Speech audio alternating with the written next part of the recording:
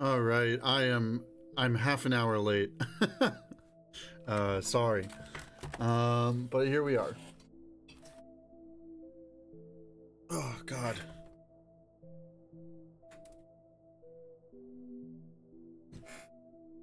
I'm pretty beat up.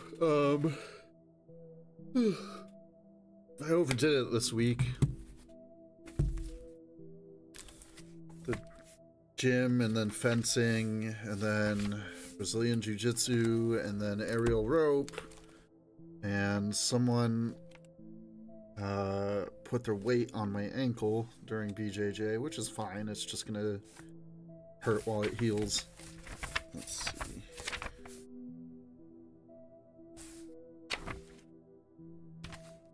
Here's where we were.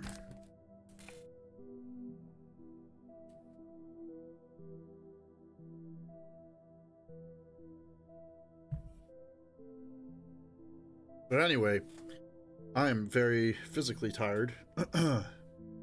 So I got home from rope and ate a little bit and then laid down intending to just rest for 5 minutes, and then it became 30. So yeah, here I am now though. We left off with Redrick heading to the Metropole Hotel for some sort of business. Well, we know it's business to do with the artifacts. He just got out of the zone while carrying Buzzard, whose legs had been eaten off by the, or destroyed. The bones had been destroyed by the witch's jelly.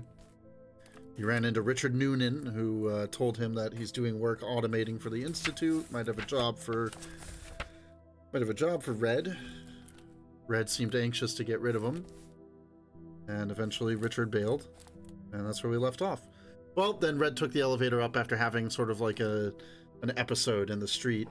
And that's where we left off. So let's keep going. Can we let's take like 30 seconds. I'm gonna drink some water, see if anyone pops in, and then we'll get started.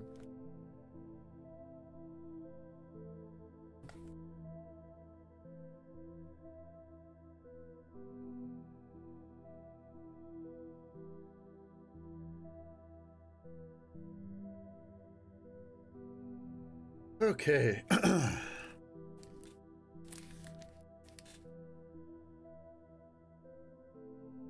The last sentence we left off with was, Redrick pushed open the door to 874 without knocking. Throaty, sitting on a table by the window, was performing a ritual over a cigar. He was still in his pajamas, and his thinning hair, though wet, was carefully parted. His unhealthy, puffy face was smoothly shaved. "Aha!" he said, without looking up. "Punctuality is the politeness of kings. Good day, young man." He finished clipping the end of the cigar, took it in both hands, brought it up to his nose, and passing it back and forth under it. And passed it back and forth under it. "Where is good old Burbridge?" he asked, and looked up. His eyes were clear, blue, angelic. Redrick put the briefcase on the sofa, sat down, and took out his cigarettes. "Burbridge isn't coming." "Good old Burbridge," Throaty repeated. He took the cigar between two fingers and carefully brought it to his mouth. "Old Burbridge's nerves are acting up." He kept looking at Redrick with his clear blue eyes, never blinking. He never blinked. The door opened slightly, and Bones slipped into the room. "Who were you talking to?" he asked from the doorway. "Ah, hello," Redrick said cheerily, flipping ashes on the floor. Bones shoved his hands in his pockets and came closer, taking broad steps with his huge, pigeon-toed feet. He stopped in front of Redrick. "We've told you 100 times," he reproached him. "No contacts before a meeting. And what do? "I say hello," Redrick replied. "And you?" Throaty laughed. Bones was irritated. "Hello, hello, hello." He removed his reproachful gaze from Redrick and flung himself down on the couch next to him. You cannot behave that way. Do you understand me? You cannot. Then arrange meetings in places where I don't know anybody. The boy is right, Throaty interjected. Our mistake. So who was that man? Richard Noonan. He represents some companies that supply the Institute. He lives here, in the hotel. You see how simple it is, Throaty said to Bones. He picked up a colossal lighter, shaped like the Statue of Liberty, looked at it doubtfully, and replaced it on the table. Where's Burbridge? Throaty asked in a friendly tone. Burbridge blew it. The two men exchanged a quick glance. Rest in peace, Throaty said tensely. Or has he been arrested? Redrick didn't answer right away, taking slow, long drags on his cigarette. He threw the butt on the floor. Don't worry, everything's safe. He's in the hospital. That's some safe, Bones said nervously. He jumped up and went over to the window. Which hospital? Don't worry, everything's taken care of. Let's get down to business. I'm sleepy. What hospital specifically? Bones asked in irritation. I've told you. Redrick picked up the briefcase. Are we doing business today or not? We are, son, Throaty said heartily. With unexpected agility, he leaped to the floor, knocked all of the magazines and newspapers from the coffee table, and sat in front of it, resting his hairy pink hands on his knees. Show your stuff. Redrick opened the briefcase, took out the list with prices, and put it on the table before Throaty. Throaty glanced at it and flicked it to the side. Bones stood behind him and started reading the list over his shoulder. That's the bill, Redrick said. I see. Let's see the stuff, Throaty said. The money, Redrick said. What's this hoop? Bones asked suspiciously, pointing at the list over Throaty's shoulder. Redrick said nothing. He was holding the open briefcase on his lap and staring into the blue, angelic eyes. Throaty finally chuckled. And why do I love you so much, my son? He muttered. And they say love at first sight doesn't exist. He sighed dramatically. Phil, buddy, how do they say it here? Dole out the cabbage, lay some greenbacks on 'em, and give me a match. You see? He waved his cigar at him. Phil the Bones muttered something under his breath, tossed him a book of matches, and went through a curtain into the next room. Redrick could hear him talking to someone there, irritated and indistinct, something about the cat being in the bag, and Throaty, his cigar finally lit, kept staring at Redrick with a frozen smile on his thin, pale lips. Redrick, chin on briefcase, was looking at him and also trying not to blink, even though his lids were burning and his eyes were tearing. Bones came back, threw 2 packs of money on the table, and sat next to Redrick in a huff. Redrick lazily reached for the money, but Throaty motioned him to stop, tore the wrappers from the money, and put them in his pajama pocket. Now, let's see it. Redrick took the money and stuffed it into his inner jacket pocket without counting it. Then he presented his wares. He did it slowly, letting both of them examine the swag and check items off the list. It was quiet in the room. The only sound was Throaty's heavy breathing and the jingle coming from the other room, a spoon against the side of a glass, perhaps. When Redrick shut the briefcase and clicked the lock, Throaty looked up at him. What about the most important thing? No way, Redrick replied. He thought and added, so far. I like that so far, Throaty said gently. How about you, Phil? You're throwing dust in our eyes, Shoeheart, Bones said suspiciously. Why the mystery, I ask you? That comes with the territory. Shady dealings, Redrick said. We're in a demanding profession. All right, Throaty said. Where's the camera? Hell! Redrick scratched his cheek, feeling the color rise in his face. I'm sorry. I forgot all about it. There? Throaty asked, making a vague gesture with the cigar. I don't remember. Probably there. Redrick shut his eyes and leaned back on the couch. Nope. I clean forgot. Too bad, Throaty said. But you at least saw the thing. Not even that, Redrick said sadly. That's the whole point. We didn't get as far as the blast furnaces. Burbridge fell into the jelly, and I had to head back immediately. You can be sure that if I'd seen it, I wouldn't have forgotten it. Hey, you! Look at this! Bones whispered in fright. What's this? He stuck out his right index finger. The white metal hoop was twirling around his finger, and Bones was staring pop-eyed at the hoop. It's not stopping, he said aloud, moving his eyes from the loop to Throaty and back again. What do you mean, it's not stopping? Throaty asked carefully, and moved away. I put it on my finger and gave it a spin, just for the hell of it, and it hasn't stopped for a whole minute. Bones jumped up and, holding his finger extended before him, ran behind the curtain. The silvery hoop twirled smoothly in front of him, like a propeller. What the hell did you bring us? Throaty asked. God knows, I had no idea. If I had, I'd have asked more for it.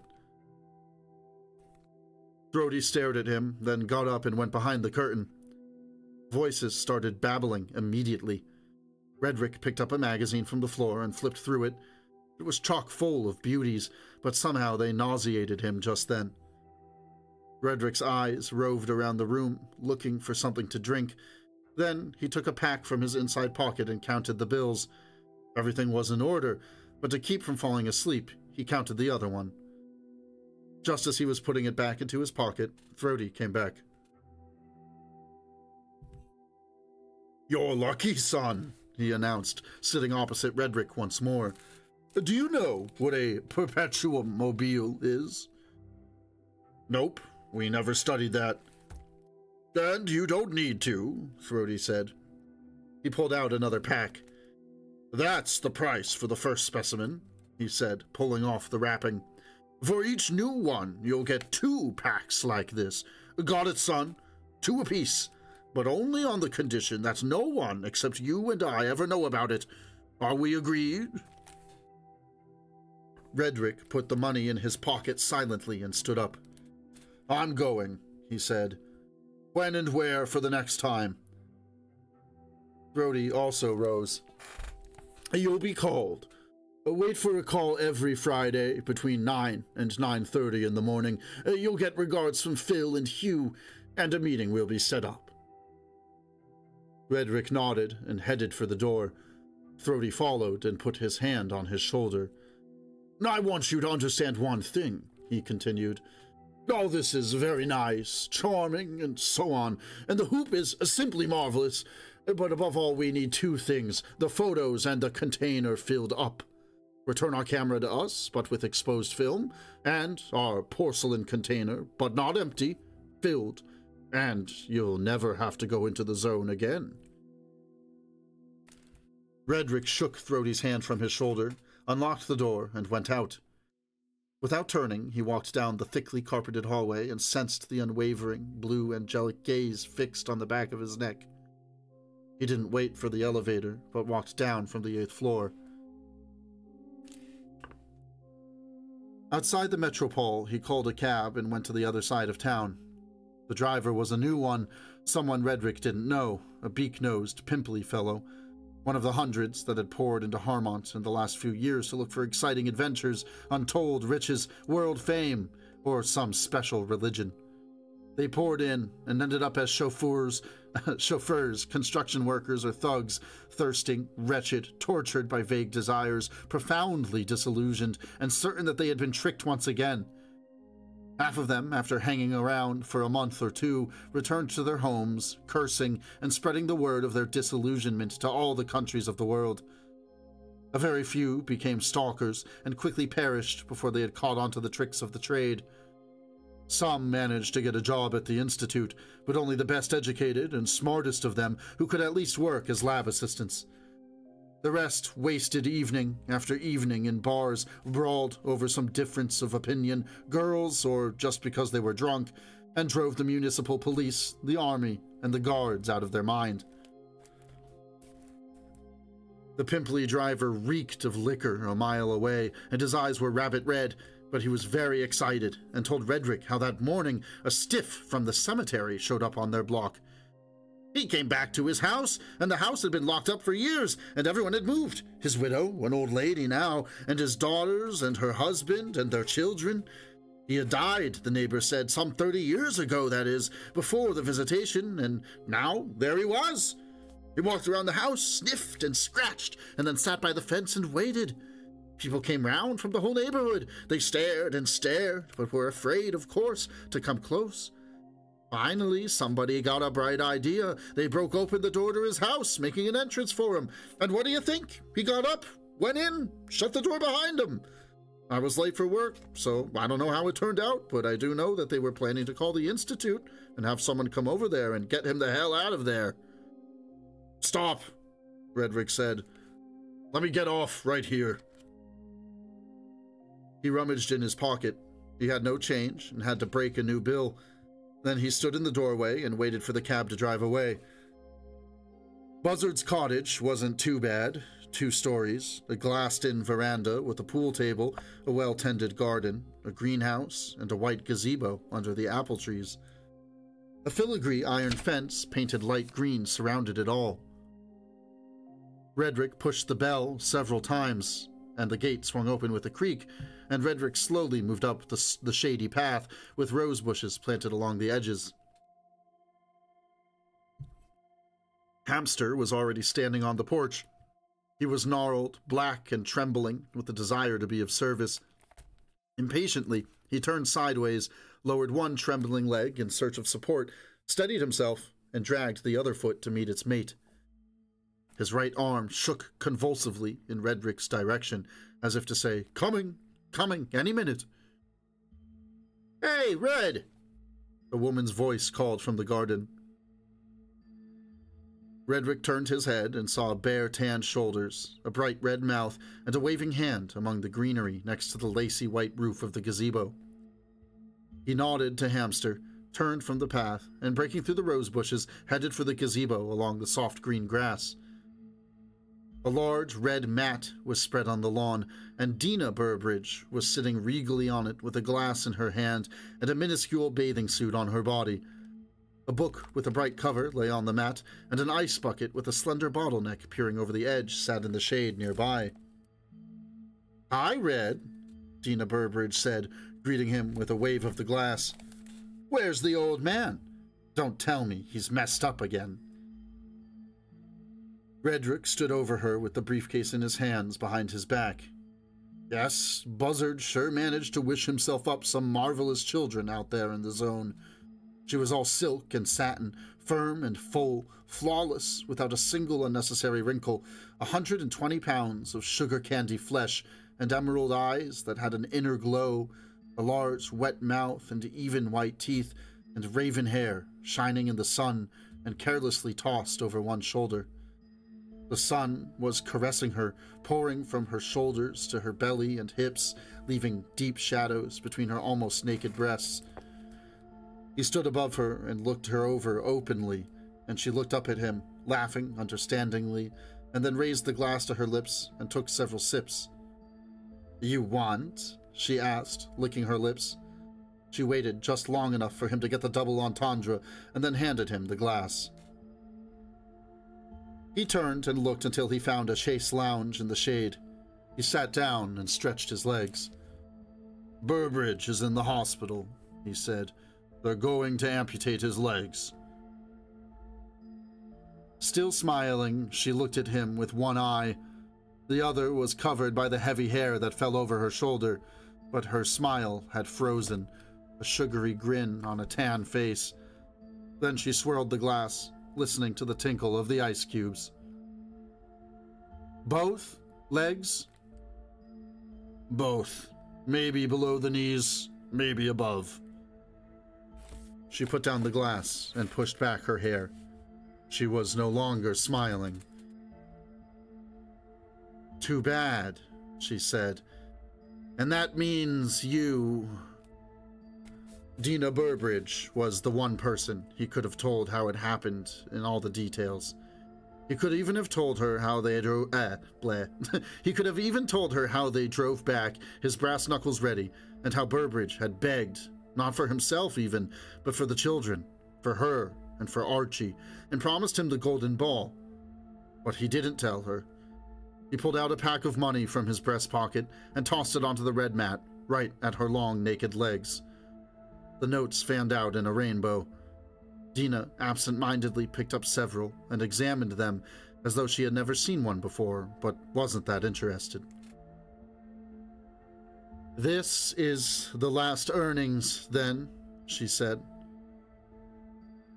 Redrick leaned over from the chaise lounge and pulled the bottle from the ice bucket. He looked at the label. Water was dripping along the dark glass, and Redrick held the bottle away from himself so as not to drip on his pants. He did not like expensive whiskey, but he could force himself to have a slug at a time like this. He was just about to put the bottle to his mouth when he was stopped by indistinct sounds of protestation behind him. He looked around and saw that Hamster was painfully dragging his feet across the lawn, holding a glass of clear liquid in both hands. The exertion was making the sweat pour off his dark, woolly head, and his bloodshot eyes had practically popped out of their sockets. When he saw that Redrick was looking at him, he extended the glass in despair and sort of mooed and howled, opening his toothless mouth ineffectually. I'll wait, Redrick said, and shoved the bottle back in the bucket. Hamster finally limped over, gave Redrick the glass, and patted his shoulder shyly with his arthritic hand. Thanks, Dixon, Redrick said seriously. That's just what I need right now. As usual, you're right on top of things. And while Hamster shook his head in embarrassment and rapture and convulsively slapped himself on the hip with his good arm, Redrick raised the glass, nodded to him, and gulped down half. Then he looked at Dina. You want? He asked, meaning the glass. She did not reply. She was folding a bill in half, and in half once again, and then again. Cut it out, he said. You won't be lost. Your old man. She interrupted him. And so you dragged him out, she said. She wasn't asking. She was stating a fact. You carried him, you jerk, through the whole zone, you red-headed cretin. You dragged that bastard on your backbone, you ass. You blew an opportunity like that. He was watching her, his glass forgotten. She got up and stood in front of him, walking over the scattered money, and stopped, her clenched fists jammed into her smooth hip, blocking out the entire world for him with her marvelous body, smelling of perfume and sweet sweat. He's got all of you idiots wrapped around his finger. He'll walk all over your bones. Just wait and see. He'll walk on your thick skulls on crutches. He'll show you the meaning of brotherly love and mercy. She was screaming. I'll bet he promised you the golden ball, right? The map, the traps, right? Jerk, I can see by your dumb face that he did. Just wait, he'll give you a map. Lord have mercy on the soul of the red-headed fool, Redrick Shoeheart. Redrick got up slowly and slapped her face hard. She shut up, sank to the grass, and buried her face in her hands. You fool, Red, she muttered, to blow an opportunity like that. Redrick looked down at her and finished the vodka. He thrust it at Hamster without looking at him. There was nothing to talk about. Some fine kids Burbridge conjured up in the zone, loving and respectful. He went into the street and hailed a cab. He told the driver to go to the Borscht. He had to finish up his affairs. He was dying for sleep. Everything was swimming before his eyes, and he fell asleep in the cab, his body slumped over the briefcase, and awoke only when the driver shook him. We're here, mister. Where are we? He looked around. I told you the bank. No way, buddy. You said the borscht. Here's the borscht. Okay, Redrick grumbled. I must have dreamed it. He paid up and got out, barely able to move his heavy legs. The asphalt was steaming in the sun, and it was very hot. Redrick realized that he was soaked, that there was a bad taste in his mouth, and that his eyes were tearing. He looked around before going in. As usual, at this time of day, the street was deserted.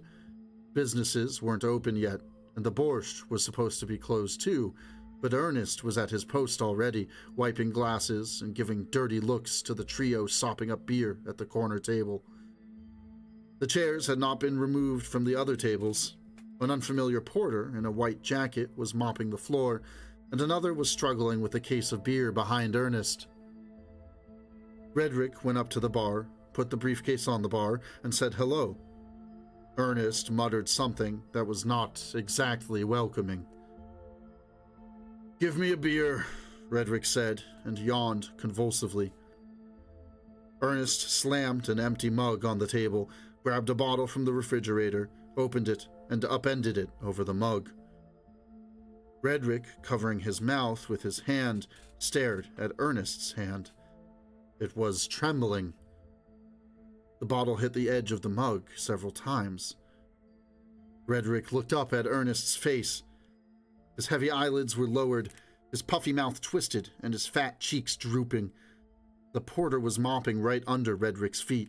The guys in the corner were arguing loudly over the races, and the other porter with the crates backed into Ernest so hard that he reeled. The man mumbled an apology. Ernest spoke in a cramped voice. Did you bring it? Bring what? Redrick looked over his shoulder. One of the guys stood up lazily and went to the door. He stopped in the doorway to light a cigarette. Let's go talk, Ernest said. The porter with the mop was now also between Redrick and the door. A big black man, along the lines of Kutalin, but twice as broad. Let's go, Redrick said, and picked up the briefcase. He did not feel sleepy anymore, in either eye. He went behind the bar and squeezed past the porter with the cases of beer. The porter had apparently caught his finger. He was sucking his fingertip and watching Redrick. He was a big fellow, with a broken nose and cauliflower ears. Ernest went into the back room, and Redrick followed him, because now the three guys from the corner table were blocking the door, and the porter with the mop was standing near the curtains that led to the storeroom. In the back room, Ernest stepped aside and sat on a chair by the wall. Captain Quarterblad, yellow and angry, stood up from the table. From somewhere on the left, a huge UN trooper appeared, his helmet pulled down over his eyes, and quickly frisked him with his large hands. He slowed down at his right pocket and extracted the brass knuckles. He prodded Redrick in the captain's direction. Redrick approached the table and set the briefcase in front of Captain Quarterblad. You bloodsucker, he said to Ernest. Ernest raised his eyebrows and shrugged one shoulder. It was all clear. The two porters in the doorway were smirking, and there were no other doors, and the window was barred from the outside. Captain Quarterblad, his face contorted by disgust, was digging around with both hands in the briefcase and taking out the swag and putting it on the table. 2 small empties, 9 batteries, various sizes of black sprays, 16 pieces in a polyethylene package, 2 perfectly preserved sponges, and 1 jar of carbonated clay. Anything in your pockets? Captain Quarterblad asked softly. Empty them. Snakes, Redrick said. Skunks! He pulled out a pack of bills and flung it on the table. They scattered. Aha! The captain said. Any more? Lousy toads! Redrick shouted and threw the second pack on the floor. There you go. I hope you choke on it. Very interesting, the captain said calmly. Now, pick it up. The hell I will, Redrick said, putting his hands behind his back. Your slaves will pick it up. You can pick it up yourself for all I care. Pick up the money, stalker.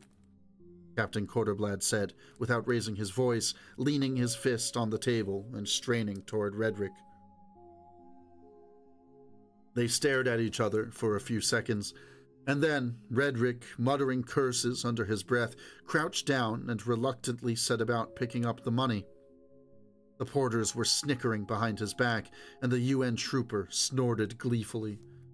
"Don't snort at me," Redrick said. "You'll lose your snot." He was crawling around on his hands and knees, picking up the notes one by one, moving closer and closer to the dark brass ring lying peacefully on the dusty parquet floor. He turned to get better access. He kept shouting obscenities, all the ones he could remember and ones he was making up along the way. When the moment was right, he shut up, tensed, grabbed the ring, pulled it up with all his strength, and before the open trapdoor landed on the floor, he had jumped head first into the gray, cold prison of the wine cellar. He fell on his hands, somersaulted, jumped up, and ran hunched over, seeing nothing, counting on his memory and luck into the narrow passageway between cases of bottles, knocking them over as he went past, hearing them fall and shatter in the passage behind him. Slipping, he ran up some invisible steps, threw his body against the door with its rusty hinges, and found himself in Ernest's garage. He was shaking and panting. There were bloody spots swimming before his eyes, and his heart was beating heavily with strong jolts right in his throat. But he did not stop for a second. He ran to the far corner and, scraping his hands, tore into the mountain of garbage that hid the place where the boards had been removed from the wall. He lay down on his stomach and crawled through, hearing his jacket tear, and when he was out in the narrow courtyard, he crouched down behind the garbage cans, pulled off his jacket, threw away his tie, gave himself a quick once-over, brushed off his pants, straightened up, and ran into the yard.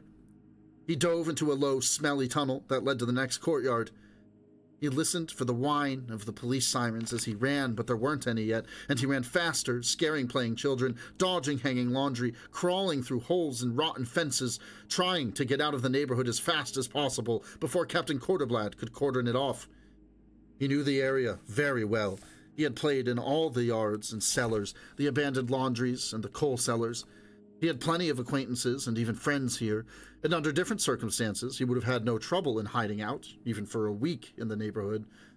But he hadn't made a daring escape from arrest under Captain Quarterblad's very nose, adding an easy 12 months to his sentence just for that. He was very lucky. On 7th Street, a parade of some brotherhood or other was making raucous progress down the street. 200 of them, just as disheveled and filthy as he was. Some looked worse, as though they had spent the evening crawling through holes and fences, spilling the contents of garbage cans on themselves, maybe after having spent the night rowdily in a coal bin. He ducked out of a doorway into the crowd, cutting across it, pushing and shoving, stepping on feet, getting an occasional fist in his face and returning the favor, until he broke out on the other side of the street and ducked into another doorway. Just then, the familiar, disgusting wail of the patrol cars resounded, and the parade came to a grinding halt, folding up like an accordion. But he was in a different neighborhood now, and Captain Quarterblad had no way of knowing which one. He approached his own garage from the side of the radio and electronics store, and he had to wait while the workmen loaded a van with television sets. He made himself comfortable in the ragged lilac bushes by the windowless side of the neighboring houses, caught his breath, and had a cigarette. He smoked greedily, crouching down and leaning against the rough fireproof wall, touching his cheek from time to time, trying to still the nervous tick. He thought and thought and thought. When the van with the workers pulled away, honking into the driveway, he laughed and said softly after them, "Thanks, boys. You held up this fool and let me think." He started moving quickly, but without rushing, cleverly and premeditatedly, like he worked in the zone. He entered his garage through the hidden passage, noiselessly lifted the old seat, carefully pulled the roll of paper from the bag in the basket, and slipped it inside his shirt. He took an old, worn leather jacket from a hook, found a greasy cap in the corner, and pulled it down over his eyes. The cracks in the door let narrow rays of light with dancing dust into the gloomy garage, and kids were yelling and playing outside. As he was leaving, he heard his daughter's voice, put his eye against the widest crack, and watched Monkey wave 2 balloons and run around the swings. 3 old women with knitting in their laps were sitting on a nearby bench, watching her with pursed lips, exchanging their lousy opinions, the dried-up hags. The kids were fine, playing with her as though she were just like them. It was worth all the bribery. He built them a slide and a dollhouse and the swings and the bench that the old biddies were on. "All right," he said, tore himself away from the crack, looked around the garage one more time, and crawled into the hole. In the southwest part of town, near the abandoned gas station at the end of Minor Street, there was a phone booth. One sec. Sorry. I had to go back to the music I'm allowed to play. Should be on repeat, but it's not. In the southwest part of town, near the abandoned gas station at the end of Minor Street, there was a phone booth. God only knew who used it nowadays. All the houses around it were boarded up, and beyond it was the seemingly endless empty lot that used to be the town dump.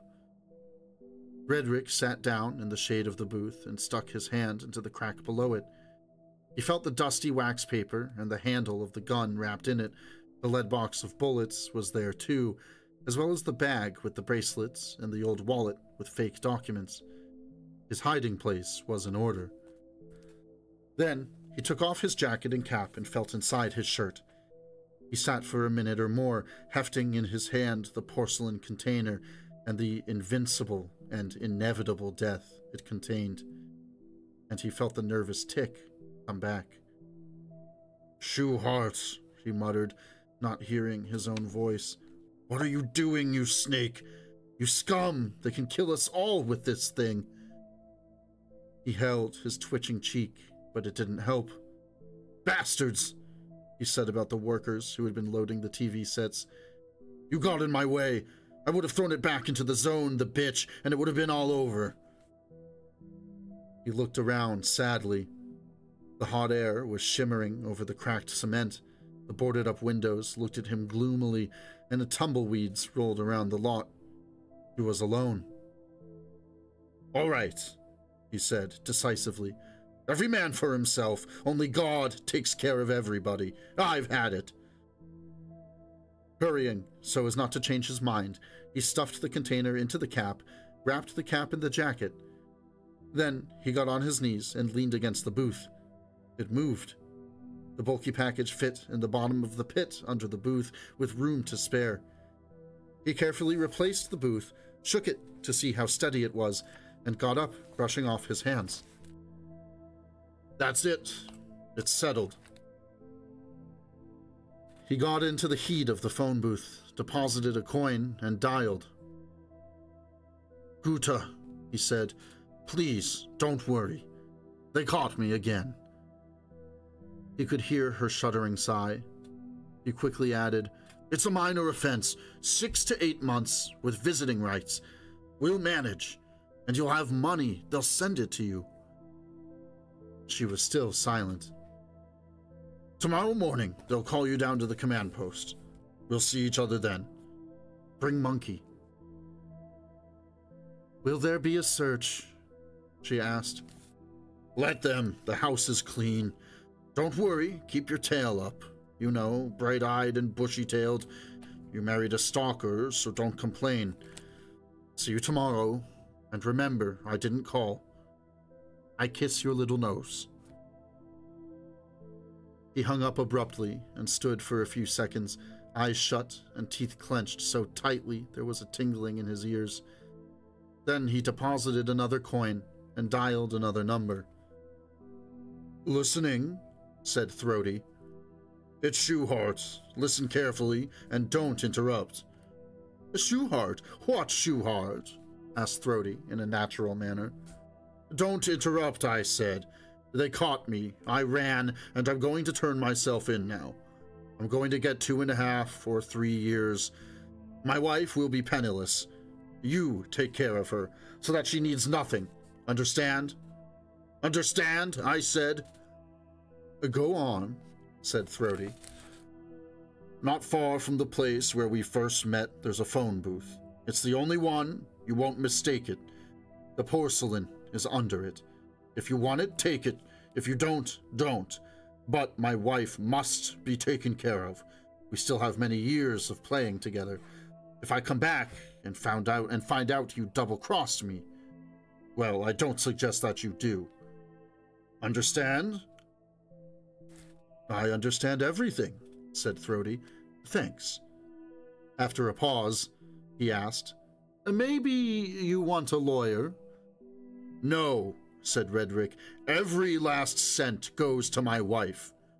My regards. He hung up, looked around, dug his hands into his pants pockets, and slowly went up Minor Street between the empty, boarded-up houses.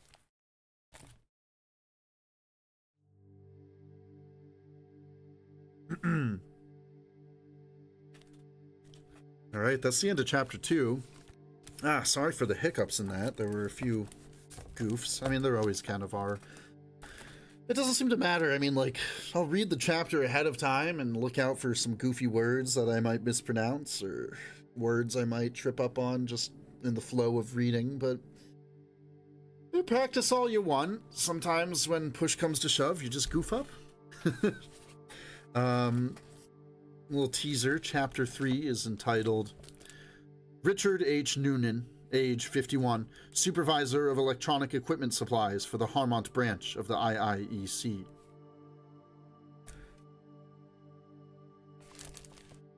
Who turned him in, though? I honestly can't remember who ratted on him. Was it Richard Noonan?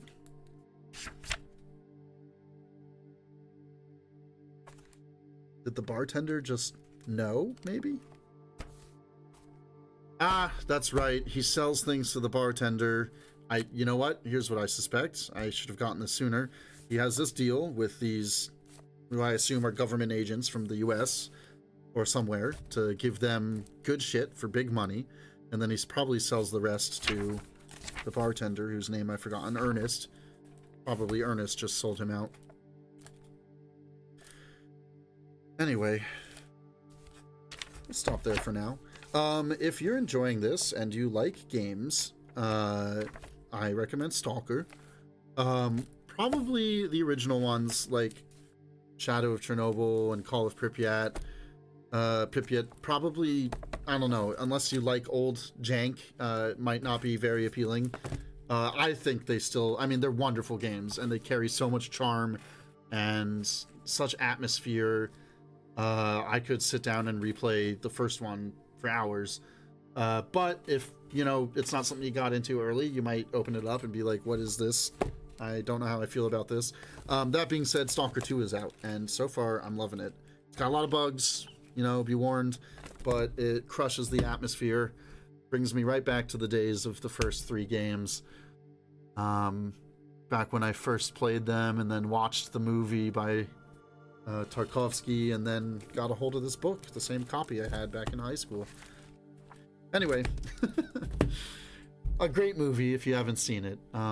Very different from the book, so you won't spoil the book for yourself if you watch the movie. Don't worry about that. Completely different premise.